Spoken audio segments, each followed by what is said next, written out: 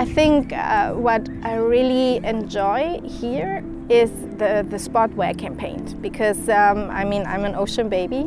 I'm from Chile, so it has the longest coast ever. Feeling like this element is so beautiful, and I think it calms down and makes you work in another pace. So in the morning when I see the sunrise, it's like the nicest present you can have, you know. And then starting and seeing all these colors, the waves, and everything inspires my work here. Last time I did Pachamama, bringing like Latin American culture to Asbury, and this time I'm taking the ocean and bringing it to the city, like to the ground. But I think the ocean is one of the biggest things that really inspire me here.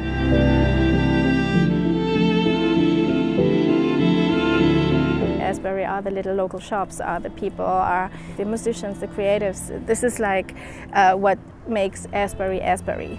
Wooden Walls, for me at least, does that.